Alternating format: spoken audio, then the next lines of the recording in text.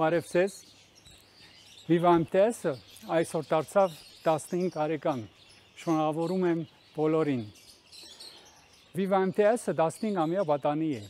աշխույժ, կրակոտ, պարզ ու վճիտ, պատասխանատու ու աշխատասեր, առողջ ու ուժեղ, իր երկիրը սիրող, ինչպես Հայաստանի երիտասարդությունը, ինչպես մենք բոլորս։ Վիվա-ՄՏՍ-ը թեր շատ երիտասարդ է ու շատ խոստումնալից, իր հաջողություններով պարտական ենք ձեզ, հարգելի բաժանորդներ,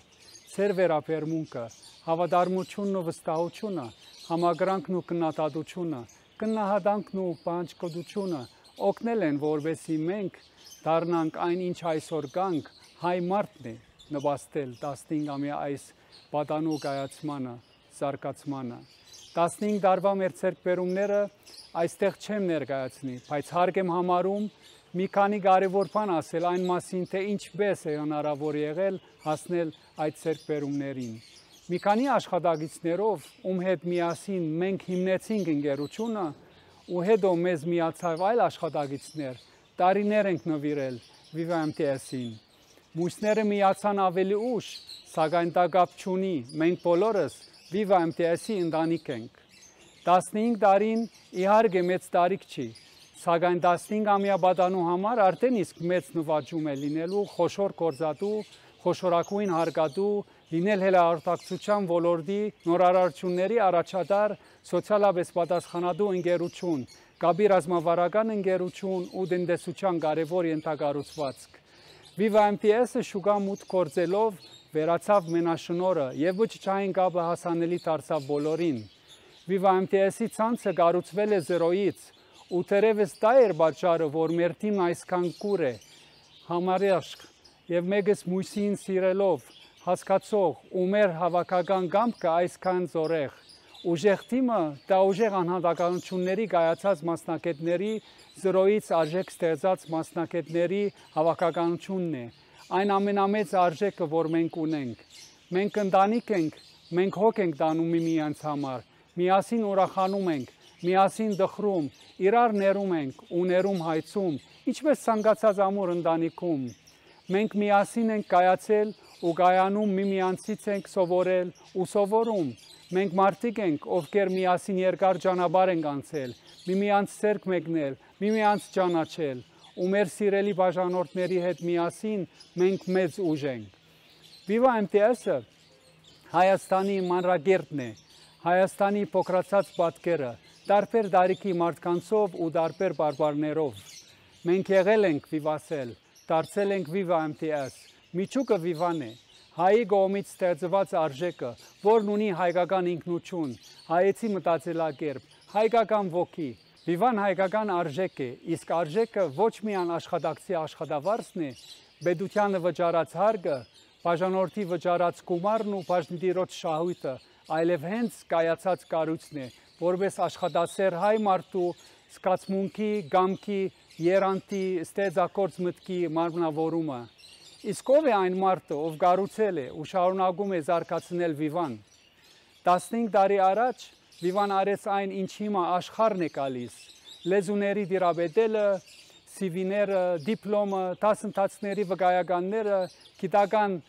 հոդվածները, պրեզենտացիաները ու բուհական միջին քննադատականն անշուշտ կարևոր են, սակայն ոչ երբեք վճռորոշ։ Աշխատանքի ընդունելու հարցում մեր ընկերությունը կարևորում է, թե ինչպես է մարդը մտածում ոչ թե կաղաբարներով, շաբլոններով, շտամպերով, այլ մտածում ինքնուրույն, հասկանալով կոնկրետ իրավիճակն ու ունենալով տեսլական։ Վիվան ծառայություն է եւ խոսքը միայն սպասարկման կամ կապի ռազմավարական ծառայության մասին չի։ Սա ծառայություն է ավանդական իմաստով, հմուտ հայ արհեստավորների օրինակով ու մեծ սպորտի իմաստով, երբ ավակն օգնում է գրծերին, երբ վարպետն աճեցնում է աշակերտին, հասցնում է իր մագարտակին, փոխանցում է իր գիտելիքն ու ուրախանում է նրա նվաճումների համար։ Վիվայի ներսում համագործակցում ենք, Վիվայից դուրս ուժեղ մրցակցում ենք, մենք հարգում ենք միմյանց։ Ինձ հաճախ են հարցնում, կտաք ձեր օգնականի, խորհրդականի կամ տեղակալի հեռախոսահամարը ու շատ զարմանում, երբ իմանում են, որ այսպիսի պաշտոն գոյություն չունի Վիվայում։ ասում են իսկ ով է ծեր աջ ցերկը կամ ցախ ցերկը, ծեր դեղակալը, խորտականը, օկնականը, ու ես պատասխանում եմ, Վիվայում չկան նման հաստիկներ, իմ դեղակալը, խորտականը, օկնականը, բոլոր նրանք են, ով պատասխանատու է կոնկրետ ուղղությամբ համար։ Ես չունեմ միջնորդներ իմ ու իմ ոլորտի պատասխանատուների միջև։ Ընթացիկ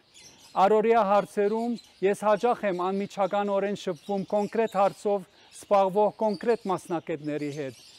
Իմ եւ այդ մասնակիցների միջև հաճախ կա 1 կամ 2 ղեկավար, որոնք պատասխանատու են այդ ոլորտի ռազմավարության համար։ Վիվան միկրոմենեջմենտի ընկերություն է եւ հիմա, երբ աշխատում ենք հեռավար, այս առումով ոչինչ չի փոխվել։ Վիվան դիրաբետում է համաշխարհային հսկայական փորձի։ Անգլերենով ասած, Վիվան ներկայացնում է rich mix-ը, հարուստ խառնուրդ։ Միաժամանակ մենք սիրում ենք հայերենը, սիրում ենք հայ խոսքը, գիրը, լեզուն, տարբեր բարբառները, որով խոսում ենք Վիվայում, սիրում ենք մեր հողն ու ջուրը, բնությունը։ Վիվան առաջինն է մշակել տեխնոլոգիական լուծում, որը հնարավորություն է տալիս ստանալ հայադար SMS-ները։ Կայացած բրենդեր ունենալը չափազանց կարևոր է 21-րդ դարում։ Հոգևոր մշակույթի ու գիտության նվաճումների հետ մեկտեղ քաղաքագիրտ աշխարհը այսօր գնահատում է ազգերի ստեղծած տնտեսական արժեքը եւս, եւ Վիվա-ՄՏՍ-ն իրավամբ այս արժեքներից մեկն է։ Շնորհակալություն, որ վստահում եք մեզ ու մեզ հետ եք, ու միշտ եղեք մեզ հետ։ Մինչ նոր հանդիպումներ։